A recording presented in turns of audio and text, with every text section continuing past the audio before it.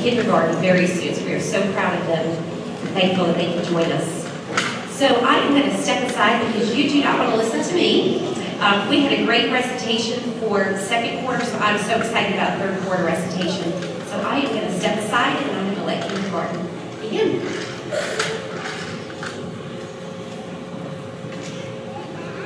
Good morning. My name is Mrs. Towery, and in science in kindergarten this past quarter, we've continued studying about God's good design and order and creation. So we've looked at different animal groups, and one of those groups is reptiles. So our first song will be about reptiles, and then our second song has nothing to do with animals, but we will be singing about the parts of a plant.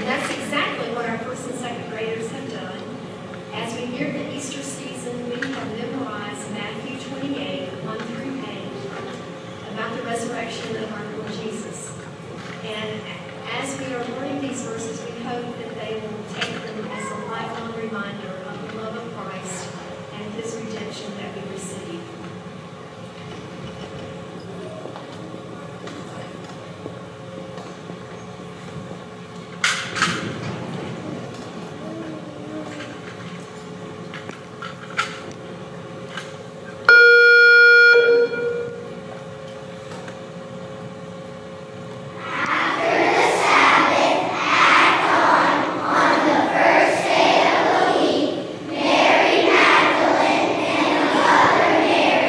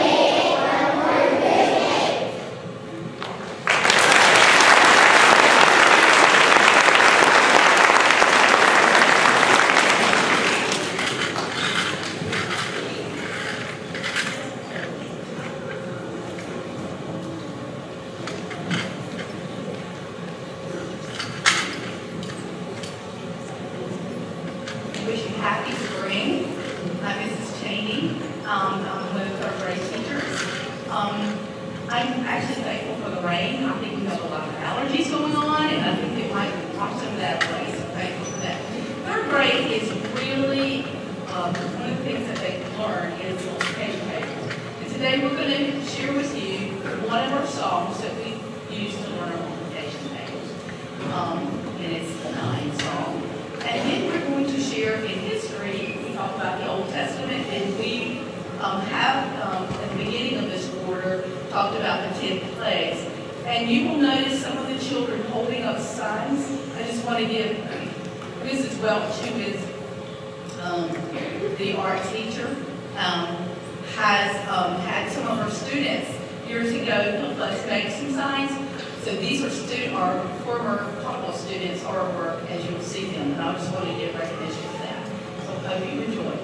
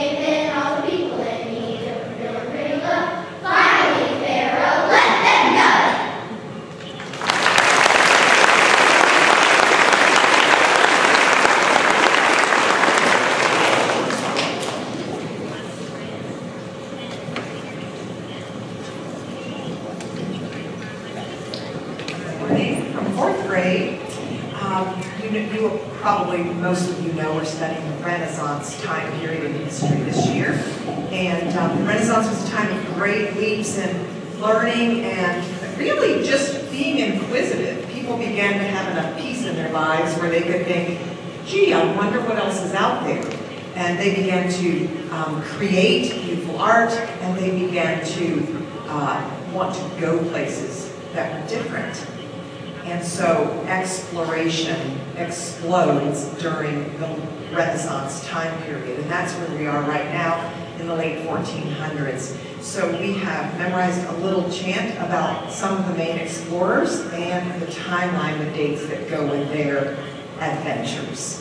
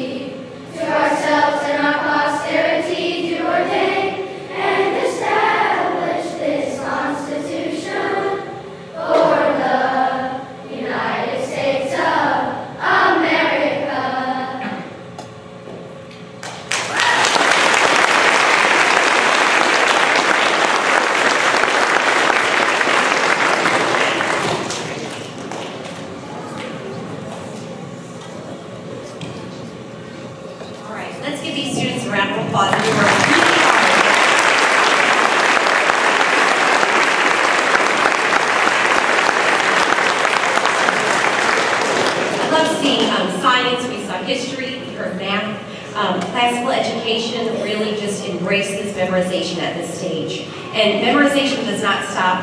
My high schooler, even last year in ninth grade, he was still memorizing long passages. But at this stage, it's fun. So we capitalize on that. So So parents, thank you for coming in. I'm going to try to get you